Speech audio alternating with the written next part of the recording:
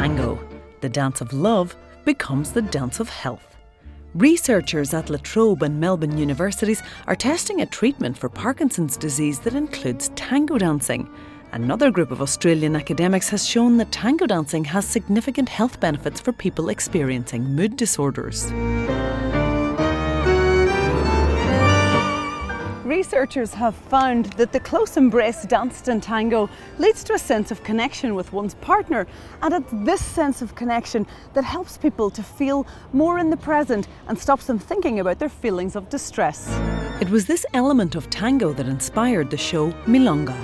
In tango I saw some sort of magic happening, some sort of communication going on that was completely without any sign of even almost visual contact or words.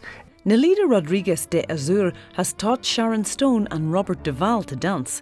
She too believes in the restorative power of tango. The most important thing in tango is the feeling. You have a man, you have a woman, and that embrace is, for me, it's beautiful. It's something special, and of course always an emotion. A lot of emotion. It's far from the one-dimensional view of tango experienced by tourists in Buenos Aires. Dancing is not a matter of just looking faces or connecting bodies, it's just something else there. The proper atmosphere created just for two people being connected.